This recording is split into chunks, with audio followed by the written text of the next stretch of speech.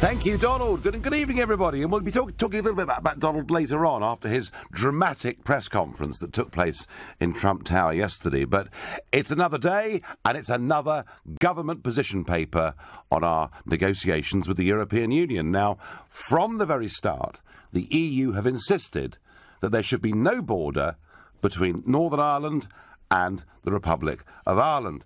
I've often thought to myself over these months, what the hell's it got to do with them? But they've been very insistent. And in due turn, the government has said there will be no physical infrastructure on the 310-mile border crossing between the north and the south. It feels to me like every day the EU says, jump. We say, how high? We do it. And then they say, oh, no, that's not good enough. You knocked the bar off with your foot as you went over. And, because yesterday, Guy Verhofstadt, my old friend, I say that in inverted commas, from the European Parliament, said invisible borders are a fantasy. But bear one thing in mind.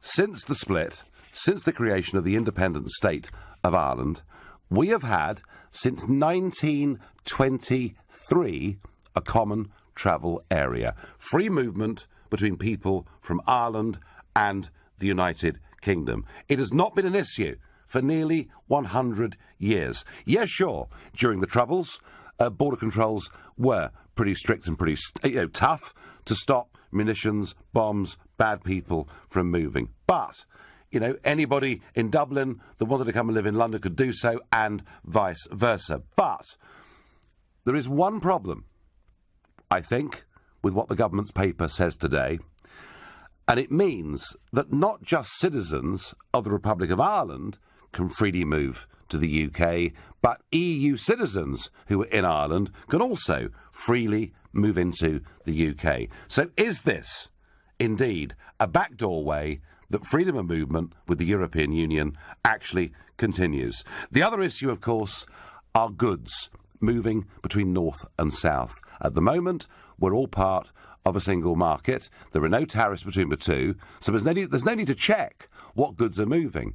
If we were to move to a situation where there were tariffs, taxes on goods between Britain and the European Union, well then there would perhaps be an issue, and I've argued from the start that one of the ways to have a relatively frictionless border is for the European Union to come to their senses, and indeed the Irish government recognising how much they sell us far more than we sell them, to try and fight for a simple free trade deal between the two of us. What the government have said on this is that actually, with modern technology, they can track lorries that are moving back and forth. There'd be the odd stop and search, and if people weren't declaring truly in a tariff regime what they owed, there would be punitive fines. So that's where we are. The border is going to remain open post-Brexit between the United Kingdom and the Republic of Ireland, not just for Irish citizens, but also for European Union citizens too. And I'm asking you, do you think that is the right solution? If you think there should be no border, if you agree with this, then call me on 0345 60 60 973. If perhaps you think the only way is to have border checks to make sure we know who is coming in and out of our country, including EU nationals, then text me on 84850. If you take the view, what the hell's it got to do with those jumped-up commissioners? Can't we just sort this out ourselves? Then using the hashtag Farage and LBC, tweet at LBC Now. And, of course, as ever, you can watch me on Facebook. I'm live here from London. I also wonder, and perhaps it's a slightly controversial question, but do you actually care about Northern Ireland? Now, I say this as somebody who is a unionist, as somebody who strongly believes that Northern Ireland is an integral part of the United Kingdom and should be defended. And indeed, I've been to Belfast and many other parts of Northern Ireland and said this publicly on political platforms. But I do wonder whether after decades of troubles, whether a lot of you out there have begun to rather give up on Northern Ireland and have begun to think, actually, it isn't really a part of us. I wonder. Billy in Vauxhall, what solution do you think should be adopted between us and the Republic of Ireland? Hello, Nigel. like an awful lot of people in this country, I've got Irish ancestors. Yep. But I'm an Englishman, proud to be English. I'm proud of my ancestry on both sides, wherever it comes from. We've got a marvellous fellow in charge of Ireland now. He's a gay fella. The Irish have come forward into the 20th century. They're thinking for themselves. As a cradle Catholic, I'm exactly the same. There's an awful lot of rubbish we had to be brought up with. I think it's marvellous. What the Irish should do, they should be brave enough and say, elect to join the British Commonwealth. They left in 1949. They did. It was a very sort of little tiff, wasn't it, over which they left? Oh yeah, it was a plastic paddy. Eamon de Valera, who was one of these evil people who stirred things up. He was one of the fellows at the post office in 1916. When it came to push and shove, he was the only one who insisted that I'm an American. He decided that he was American. You can't shoot me. But he insisted that all these other brave heroes went out and they were shot. And in 1949, he elected, for his own personal view, this is the same man who in 1945 decided to actually walk round to the British embassy, German embassy, and sign the Book of Condolence for Adolf Hitler. I think wasn't he the only national global leader that did that? Yes, and it's a disgrace for Ireland. Great Irishmen, they put their things against the British, quite rightly, aside in 1939, and they said, you know what, the enemy is fascism. And lots of these fellas, and women, they came over and they decided to destroy Nazism along with everybody else. But De Valera's we've all got shits in our well, thank you, Billy. Mind the language, matey. But sorry, Alboy. But I think if the Irish, they're welcome because they're our cousins, they're our friends. Yep. We love the Irish dearly. Like all families, we slag each other off, but when it comes to troubles, we stand alongside each other. But if the Irish elect to come back, join the Commonwealth, yep. Because there's no problem. They're a republic, but also India's a republic, so we've got no problem with that. And we'll benefit, they'll benefit. Well, Billy, I have to say, I agree with that totally. I think that Ireland coming back into the Commonwealth would be a very good thing indeed. And I understand from those that know about these things that one or two conversations along those lines have been going on over the course of the last year. And why? Well, of course, because whatever the reasons they left for back in 49, actually, Anglo-Irish relations are phenomenal. I mean, who would have thought, certainly someone of my age, that we would see the Queen go to visit the Republic and to be greeted and treated the way in which she was. I genuinely think there's a fabulous relationship now between our countries, and the Commonwealth would be, without doubt, a start. But maybe, Billy, maybe the really real solution is one that Irish politicians and bureaucrats and media types and experts couldn't possibly contemplate. Maybe the best thing for Ireland, given that she's stuck in the wrong currency, given that nearly all of her overseas business is denominated in dollars or sterling, maybe the Irish should leave the European Union and we could then work out our own terms between us. I think it'd be ideal. It'd be ideal, and also you don't have to have been a part of the British Empire to join the Commonwealth, because Mozambique elected to join. And I think it'd be ideal. Ireland for the Irish, and it'd be marvellous, because it's ridiculous. It's just an artificial border across. They all like each other, really. Forget about the politics. That's all history. You even know about the war, the Orange War with the James I. That's not even that's never taught in our classes, quite rightly, because it was a foreign skirmish. It was a European EU, a pre-EU. Well, Dutch king. Billy, I can assure you there are parts of East Belfast where Good King Billy is still somebody who is heavily celebrated. But Billy, very interesting point and a very positive point. Billy arguing that through the Commonwealth we become mates and friends, and perhaps ultimately the Commonwealth could become something of value in terms of trade. Simple answer is to have passport controls at ports from Ireland. Surely, if we have border controls when we leave, this would happen anyway. Ian from Beaconsfield. Well, Ian, that's right. I mean, obviously, for anybody to get to the mainland, they either have to catch a ferry or they have to catch a flight.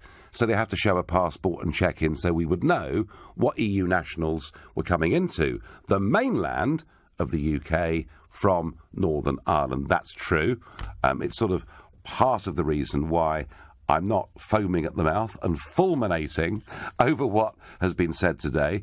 But it's still, whichever way you cook it, it still is a backdoor for EU nationals through open borders to get into the United Kingdom if you believe that Northern Ireland should remain an integral part of the UK. And I do. I make no bones about that. I'm not sure everyone else does.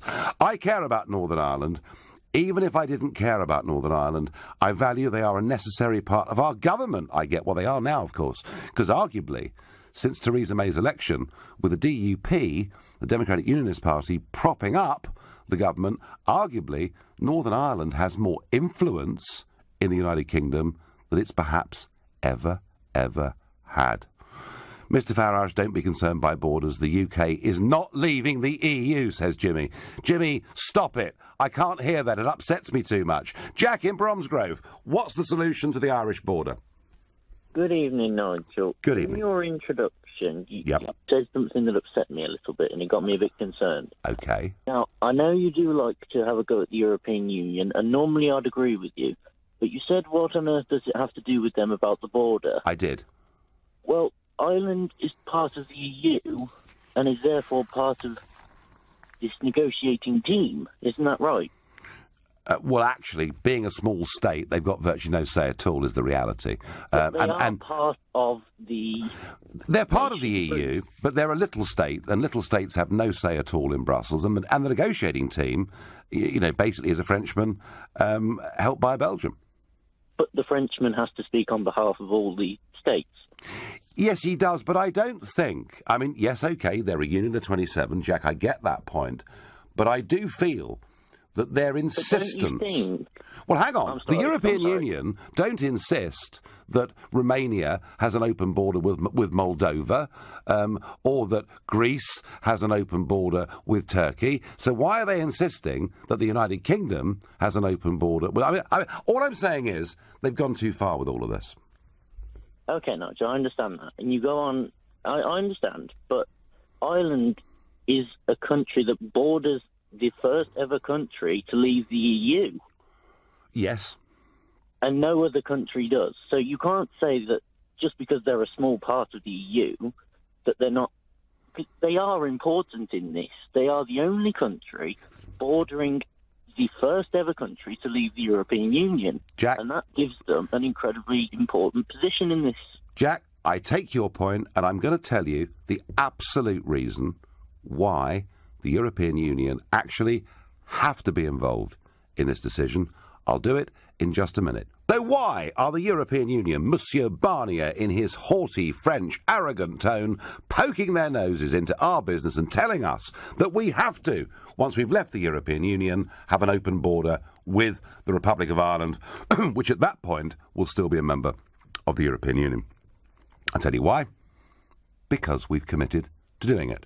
It was something called the Good Friday Agreement, signed by, and I know he is the most popular political figure for all the listeners and interactors with this show, Tony Blair. Yes, that's right, Tony Blair. Because in that Good Friday Agreement, it says that we have to consider the European dimension of relevant matters, including the implementation of EU policies and programmes and proposals under consideration in the EU framework, and that views have to be taken into account and represented appropriately at relevant EU meetings. That's the answer, folks. Tony Blair, who, of course, always loved the European Union and wanted them to take some credit, along with himself, for the ceasing of hostilities that happened just about 20 years ago. I'm very pleased that those hostilities ended, although we did, as we've now found out, sign ourselves up to a situation that no one at that time could have foreseen. We also did release back into Northern Ireland 420 convicted murderers from both sides of the divide. And there are many who feel that perhaps that was too high a price to pay. I certainly felt so at the time. Though it has to be said, Ireland, Northern Ireland, Belfast, is a lot better than it was 20 years ago. Rob says on Facebook, why don't they have an open border and have security checks at airports and ports to the mainland UK? Rob, that's exactly what they're going to do. So as far as the mainland UK is concerned, we will have checks. We will know exactly who is coming in, who is going out. But the fact is that for people in Northern Ireland, there is going to be an open border. Richard says, do not mess with the border of Ireland and Northern Ireland, but ensure there is a hard border because between Ireland, Northern Ireland and the rest of the UK. Well, that hard border, Richard, will be there. Two of you thinking along those lines. Richard says to me, another Richard says to me, and this is great, actually, if the Irish hadn't had a second referendum forced upon them, we wouldn't have this problem. And here it is. One of the great myths is that the Irish love the European Union. It's a pro-EU country. Indeed, I did a debate with Michael O'Leary from Ryanair in Brussels towards the end of last year, in which O'Leary mocked the British for being anti the European Union because his country was so pro. Twice in the last 16 years, the Irish people have voted against European treaties in referendums, including the Lisbon Treaty just a few years ago, and both times they were told they had to vote again. And I took part very heavily in that Lisbon Treaty referendum, Lisbon 1 and Lisbon 2.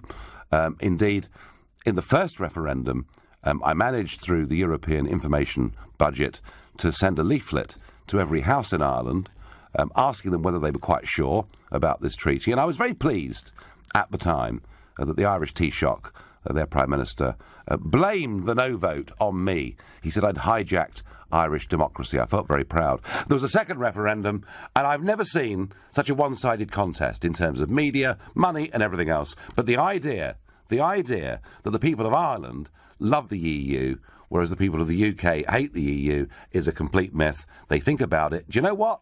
In pretty much the same way. And please, any of you that are out there listening in any part of Ireland that have a strong view on this, please get in touch on 0345 6060 973. And I'm going to John in Aberdeenshire. John, good evening. Good evening, Nigel. I just wanted to re-emphasise, I think your previous caller mentioned it, the only way of solving this problem is to have passport control and checks from people travelling between the island of Ireland, including the north, and the mainland UK, and that would solve the problem. However, I understand that the Unionists, the Ulster Unionists, who are in alliance with propping up Theresa May... But John, just a little correction. The Ulster Unionists were the big party in Northern Ireland under David Trimble at the time leading up to, the Good Friday Agreement, but they've now virtually disappeared, and it's the Reverend Ian Paisley's old party, the Democratic Unionists, who are now in the driving seat. The DUP. Yeah. So the only problem is that I believe the DUP are opposed to that solution being UK citizens. They're opposed to having to show their passports when they're travelling from the north of Ireland into the UK. But that's the only way of solving the problem. Otherwise, it's just a backdoor route for freedom of movement from the EU coming through Northern Ireland. Well, if any party, John, in Northern Ireland was going to be pro a strong border, you would have thought it would have been the DUP, who are generally seen to be much tougher and harder line on issues, but they themselves are pretty relaxed about this. I guess they're all a bit fearful. I mean, Northern Ireland is a part of the UK, but boy, the circumstances are different. And I think there are a lot of people in Northern Ireland who are prepared to compromise on this because they don't want the Good Friday Agreement to break down. So even MPs like Ian Paisley, the current junior, perhaps, as you might call him, the son, even Ian Paisley Jr., somebody that I campaigned with in the referendum for us to leave, even he thinks, actually, we need to have a relaxed solution about this border. So you're saying the DUP have more or less agreed to have passport checks? No, they've agreed to have a pretty open border, John. That's the point I'm making. Well, how are you going to stop freedom of movement coming, EU people and other people outside coming through the Northern Ireland into the UK? Well, I think, John, the honest truth is that if we start off post-Brexit with a completely open border, but we find there are abuses because tariffs of some kind have been put in place and people are playing games on customs duties, or if there are suspicions that actually, people are being, perhaps even against their will, moved one way or the other across the border, then we might have to change our minds.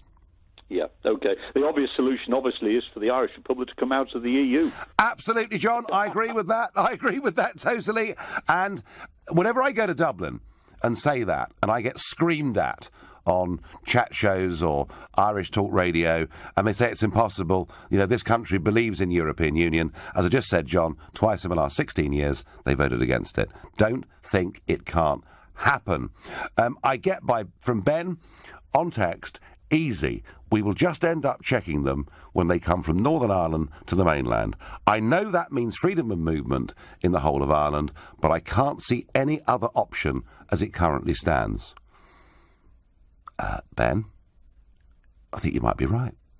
Here's me going soft, but I think you might be right. I don't think anybody wants to undo the Good Friday Agreement. It's not perfect, but boy, things in Northern Ireland are a damn sight better than they were 20 years ago. Brendan in Harrow, good evening. You're an Irishman, I believe. I am indeed, Nigel. So what do you think, Brendan? I mean, we've had this open border for nearly 100 years. It's not been a problem, and it shouldn't be a problem. It's just this dimension of EU citizens, isn't it? Other EU citizens. Yeah, I mean, the border I don't think can go back in place. It would cause more problems than it would solve. I think a physical border would cause tension. Yep. I think, it's like some of your previous callers said, I think the UK needs to get its own house in order before it looks at the island of Ireland. I mean, I travel home quite a bit. If I fly into Dublin, my passport gets checked. I fly back to the UK, I walk off the airplane, and straight out the airport. Right, yeah, that's a very interesting point. But Brendan, despite what you just said, Northern Ireland is still part of the UK, isn't it? It is still part of the UK, yes. But as the island of Ireland, there shouldn't be a border between the north and south because I think it would cause trouble. I think that the imposition of a physical border would give people something to target or to get upset about. And could it, Brendan, in your view as an Irishman, could the reimposition of a hard border perhaps pose some threat to the Good Friday Agreement? Yes, yeah, I 100% believe that, yeah. OK, Brendan, you made your point very, very clearly, and I think it's one that many in the north of Ireland are concerned about. You know, the Good Friday Agreement represented, you know, a massive compromise for many, many people over there, you know, after 30 years of bloody war in which thousands of people died. And I think what we're seeing, as I say, from people like my friend Ian Paisley Jr. is a mood to compromise, perhaps, on this issue. More government positions for the day on how we're going to approach the renegotiation with the European Union, including an open border that will continue to exist in Ireland between the North and the Republic. And that'll mean, just as it has for the last 100 years, there'll be a common travel area between us and the Irish. It also means other EU citizens will be able to move across that border too. But I cannot let tonight go by without talking about Donald Trump yesterday, who returned to New York. Now, he hasn't been there much lately, but he was back at Trump Tower, and he gave a press conference. It was a pretty extraordinary event. He insisted last night that both sides, by which he means far right, far left, were to blame for the trouble at a rally in Charlottesville last weekend. Just listen to this press conference. There was a group on this side that came violently attacking the other group. So you can say what you want, but that's the way it is. I think there's blame on both sides, and I have no doubt about it, and you don't have any doubt about it either. Well, that was Donald Trump, as ever, doing his best to charm the liberal media in New York. It's very interesting. He had said the day before he'd utterly condemned anybody who held far-right, neo-Nazi, Ku Klux Klan views. But what he was saying last night wasn't just that actually the far left can behave pretty badly too, and that violence from them is as bad as violence from the far right, which surely must be right, mustn't it? But he also echoed something that I'd said the previous evening on this show, which was that wanting to get rid of a statue of General E. Lee, the Virginian, one of the Confederate commanders, given that, ironically, he was actually one of the more liberal commanders on the southern side, who wanted ultimately to see an end to slavery, was a horrible attempt to rewrite history by very dangerous hard-left people. And he also made the point that I made, who next? Is it George Washington? the greatest American hero of all, but he was a slave owner. They worked on his plantations, on his estate at Mount Vernon, is the next target for the hard left in America to get rid of statues of Washington, to perhaps even rename one of their states on the West Coast and their capital city. But it has led to those that perhaps don't like him, or those who are scared of criticism, coming out and absolutely condemning him, including the British Prime Minister.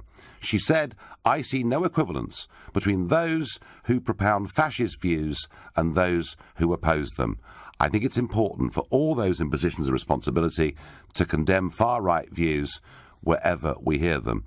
Prime Minister, he did the day before condemn far-right views, but he said those on the hard left can be violent too. And can I just say this? The idea that an organisation that calls itself anti-fascist, against fascism, that professes itself to be for love and hope and optimism, in my personal experience, over the course of the last few years, many people in those groups I have personally seen are some of the most unpleasant and violent people I've ever seen. There is a very hard left, intolerant fascism that occurs on the left, as well as those on issues of race or religion on the far right. And you may, and I can't stand the concept. I said I was shocked to see people in 21st century America using Nazi salutes. I'm not supporting these people, but actually, crime is a crime. Violence is violence by whoever it's committed. But Trump is coming in for total condemnation by the liberal media in the United States of America and by virtually everybody in this country for saying something that I think is right. There we are. Now, the other very interesting story today, you remember last week, we talked about Sarah Champion. She's the Labour Member of Parliament for Rotherham. She's the one who thought it was funny when violent protesters had me holed up in an office in Rotherham because I dared to question what was going on with the grooming gangs in that particular town. And she came out last week and wrote a column in the Sun newspaper saying Britain has a problem with British Pakistani men raping and exploiting white girls. And I said on the show last week it was very brave of her to say that, but that somebody actually probably did need to say it. So the news today, Sarah Champion quits Jeremy Corbyn's shadow cabinet after warning Pakistani men are raping white girls. Champion cited the column in The Sun. She said that, she'd been misquoted in the article, but The Sun responded by saying that actually, her own office had said it was great. Corbyn said it's right that she's gone. Strikes me that in the modern-day Labour Party, you cannot exist or survive in office of any kind if you choose to speak out on issues like this. Now, breaking news. Our political editor, Theo Usherwood, has been speaking directly to Jeremy Corbyn on this issue. And I believe, Theo, that you've managed to get a question in about Sarah Champion's future. Good evening. Good evening, Nigel. Yes, I did manage to get a question in about Sarah Champion's future because Jeremy Corbyn is here in Carlisle addressing a rally of 500 or so supporters. It's part of his tour of the country to drum up support should a general election follow in the near future, and he wants to keep the momentum going from June's result. Of course, Labour didn't win, but they did much better than many expected. But there has been a bit of a row this afternoon, a storm this afternoon, about whether Sarah Champion, the MP for Rotherham, was right to resign as a result of that article in The Sun. And it was a question that I put to Mr Corbyn directly. I think she was right to step down, and in her words, she said her continued presence there would be a distraction. We've had a very pleasant exchange on the subject. I've always got on very well with Sarah Champion. We cannot demonise whole communities or whole groups of people because of the actions of some people.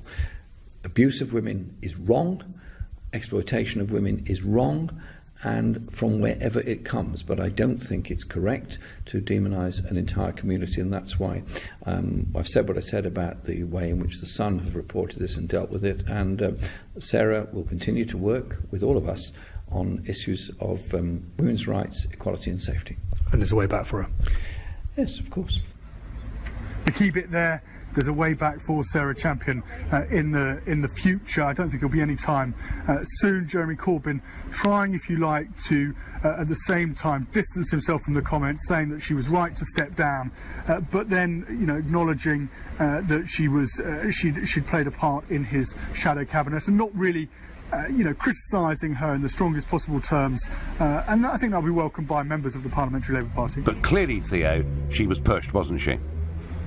Yes, it does look as if there had been a conversation that had led to her resignation. Whether that came directly from the leader's office, I'm not sure about that.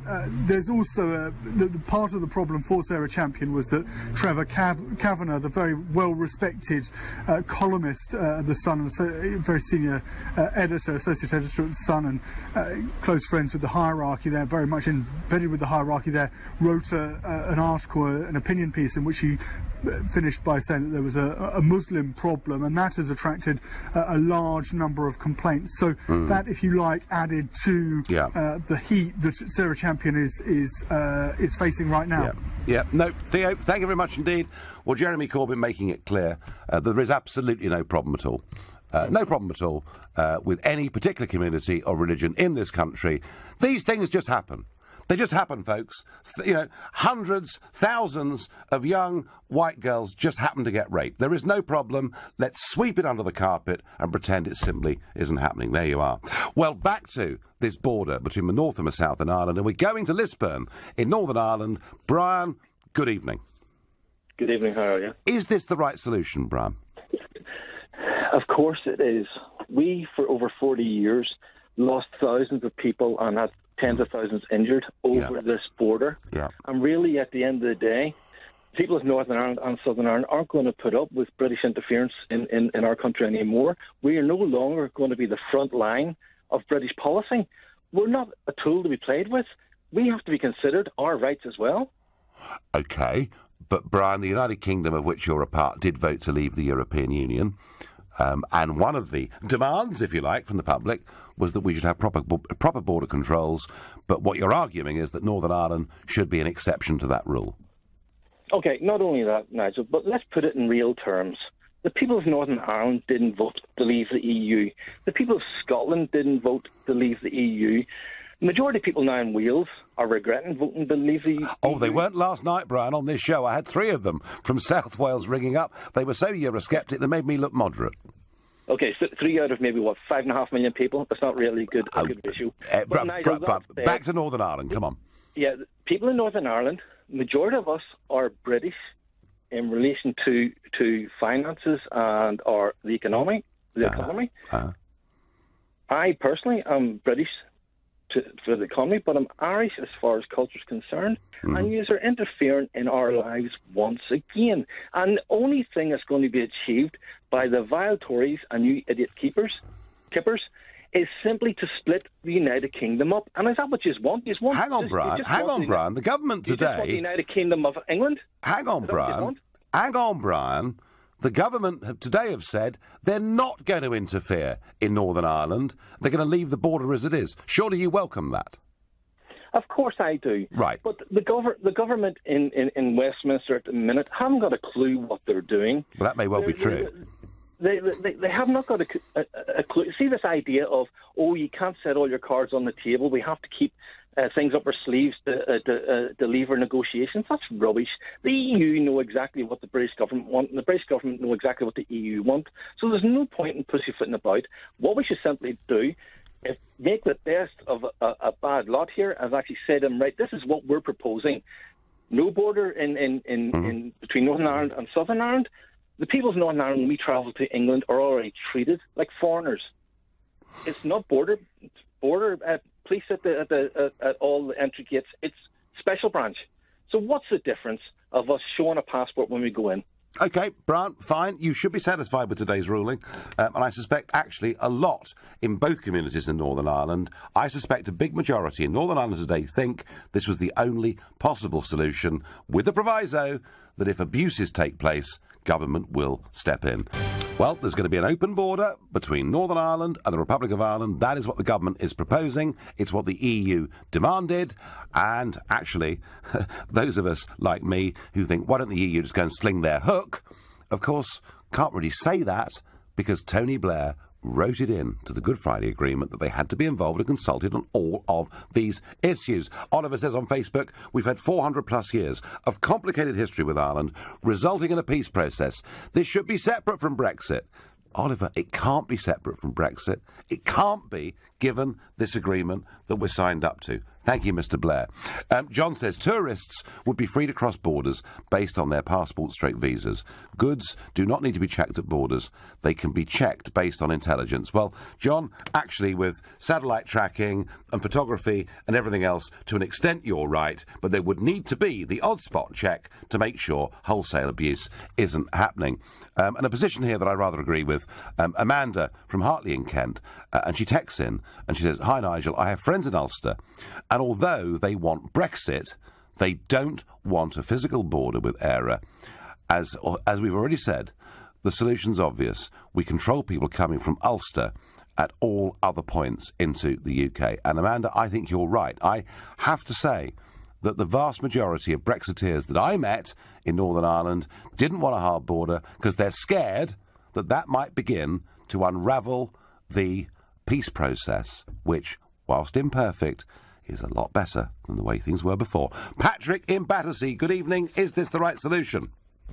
I don't know. I'm wondering why you didn't tell us this was going to happen before, Nigel. Funny enough, Patrick, I did. And when I was in Belfast during the referendum campaign, and we discussed all of this, and I was asked by BBC Ulster on a lunchtime interview, did it mean there would have to be a hard border between Northern Ireland and ERA? I said no, but we would have to keep an open mind on this to make sure that it wasn't being abused as a backdoor way of smuggling people into the United Kingdom from the European Union. That's what I said, Patrick.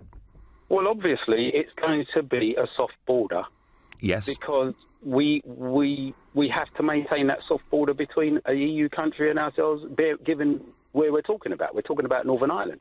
We're talking about a very exceptional... Border, we're going to have real problems. We're talking about a very exceptional place, aren't we, in Northern Ireland, and what has been a very, very troubled place. And, Patrick, I would say this to you.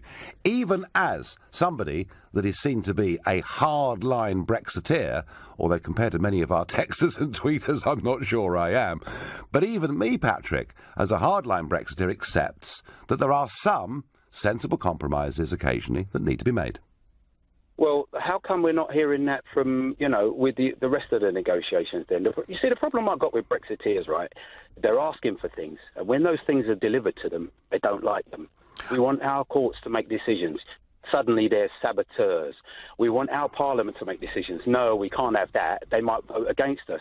We want our borders back. We don't want that French border back in reality. We want stricter controls at the airports. And now we get stricter controls over the past few weeks. Nobody likes it. Well, I think, Patrick, really what we want. I think really what... I tell you what, Patrick, we really want, Brexiteers. We want our democratic mandate respected and carried out sensibly. And I think what's hacking us off is that we're seeing a government that took 9 months to trigger Article 50, has now told us there'll be transitional arrangements for goodness knows how many years to come. And I think, Patrick, Brexiteers are getting worried whether they're going to get Brexit in name only. Well, what they should do is think about how long it takes for these processes, and it is a negotiation to come through. You can't just have Brexit the morning after and suddenly we're out. That's nonsense. Well, you could. Well, you know. Well, you no, could. we couldn't. Well, you could. Nigel, you couldn't even get out of a marriage with a woman in that space of time. What are you talking about? Well, you could do it if you wanted to, but it wouldn't necessarily be the wisest thing to do. And I get that, and I understand that. I understand that, and that's why, Patrick, albeit with some reluctance, I did say, all right, let's go along with the Article 50 process. Let's accept that it'll take up to 2 years, but hope it can be dealt with more quickly. I did accept that from the start. Now I'm being told it's going to be years and years and years more. I'm not particularly happy. But, Patrick, I mean, tell me something. You're very unhappy with the arguments of Brexiteers. Would you like a second referendum? No, I wouldn't like a second referendum. What I want to happen is for everything to go through. I got a feeling I know what's going to happen. And when the people who you led into this hole start hunting you lot down to hang you lot by your heels, that's when I'll be happy. Patrick, you're quite right. I think it's absolutely morally disgusting that people like me should have argued that the United Kingdom should be an independent, self-governing, democratic nation. How monstrous of me! How dreadful! David, who's also in Battersea. David, good evening. Good evening, Nigel. Pleasure to talk to you. Pleasure to talk to you. You covered all the points I was going to say. Was that as long as you have control from Ulster coming into England, they're quite willing to show their passports when they fly to Tenerife, a friend of mine. Yep. There's a thing called API, which is Advanced Passenger Information you have to supply every time you fly. So what's the problem? If you haven't got an Irish passport and English passport, don't get on the plane. Well, they can get on the plane, but we need to know who they are. That's really the point, David, isn't it? And, I mean, the only concern with this, and I was putting it forward as a debating point at the top of the hour, the only concern with this was, would it be a backdoor way for huge numbers of EU citizens from, be it France or Bulgaria or wherever it may be, to get into the United Kingdom because there wasn't going to be a hard border between Northern and Southern Ireland. But actually, my conclusion, David, is that there are very few people in Northern Ireland who appear to be worried about that, and given that to get from there to the mainland, they've got to buy a ferry ticket or they've got to buy an aeroplane ticket, I think, David, we're all quite relaxed about this. Yeah, Ireland's always been our sister country. I mean, we don't want to have problems with them. Well, do you know what? Through history, we've had huge problems with them. And my feeling is, over the last 15, 20 years, our relationship with them has become really very, very good. I know their new Prime Minister has said some pretty tough things about Brexit, although I'm not sure they're things that a majority of the Irish population would agree with. But, David, I agree with you. We want good relations with Ireland. Absolutely we do. And my last name is going to be Peter, who is in Bedale in North Yorkshire. Good evening, Peter. Good evening, Nigel, and thank you for taking my call. This has been really, really interesting. Good. The difficulty here is that there are two almost insurmountable issues. The first of which is the actual border between the 6 counties of Northern Ireland and the Irish Republic is very complex and runs through individual properties, so cannot really be made into a physical border. And the creation of a harder border at the ports of exit to the United Kingdom would, in a cultural sense, start to look like a united Ireland to many people on the Protestant side of the history in Northern Ireland. And they hold some very deep and, to us, not logical positions to the point where they actually have to have the Marching Commission to organise some events during the summer months. There are real disturbances and arguments about where a particular bonfire is held on particular nights. And though it would obviously seem sensible to us that there should be a hardening of the border within the free trade area, that will actually cause some difficulties politically in Northern Ireland. I understand your point, Peter. I understand your point, but I would say this to you, that right now you have to actually, show a passport when you're flying. When you board at Belfast, whether it's at George Best or at International, as I've done many times in the last few years, you have to show a passport anyway. So I'm not actually overly flummoxed by it. Peter, we've simply run out of time. Time for one just last text. Brussels won't talk about trade deals until the Irish problem is sorted. However, these two issues are interlinked. We need to know what the deal is on trade before we can define the border. This is nuts, says Peter in Warwickshire. Well, to some extent, Peter, you're right. One of the best solutions for the border is, of course, for the Irish government to insist that the EU gives us a tariff-free trade deal. Overall, I'm not overly concerned this will lead to backdoor smuggling of EU citizens into our country.